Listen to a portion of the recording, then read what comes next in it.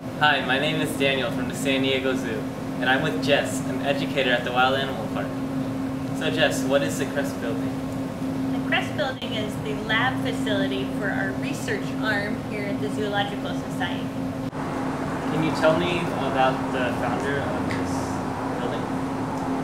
Well, the gentleman whose name the building is named after is Dr. Beckman, Dr. Arnold Beckman, and he was a scientist, he was an inventor, he invented the pH meter, and his foundation donated a significant amount of money to build this particular building.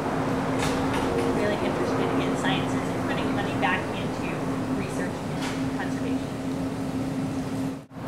So, what departments are in this building?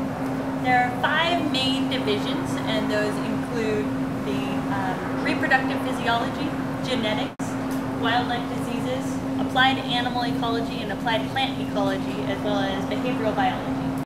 And I also saw that there were endangered animals in the building. Yeah, we've got a whole population of mountain yellow-legged frogs, which are a very endangered species from right here in our own backyard. They're one of the most endangered species here in North America.